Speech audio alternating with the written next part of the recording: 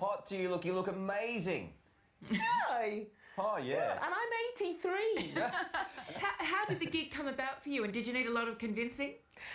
You know, I didn't need any convincing whatsoever. First of all, I love coming to Australia. I particularly like this show because I think it's a very honest show. There's no mentoring or any of that stuff.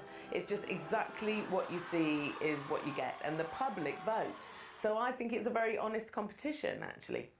There were some... I've seen sights on that show that I will need therapy to recover from, frankly. I gave 2 minutes of my life to a man who tried to break the Vegemite eating record.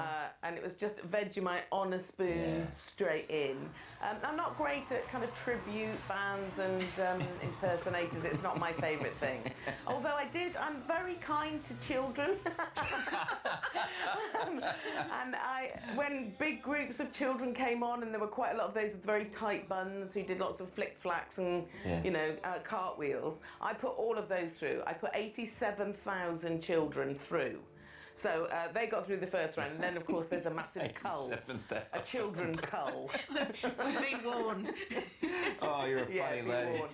Well, look, you've done everything, haven't you? And it's so good to have you on this show. We really feel proud and privileged to have you on the network, in fact, and we've all been so excited about it. Thanks. You need a yin and a yang. You needed something to balance Kyle, and I think that, that they've chosen wisely. We can't wait to see you in our studio when you come down under. Thank you very much. Well, as I say, I've seen the show, and I'm really proud of it. So I hope it does well. I look forward to a cuddle, See you Dawn. soon.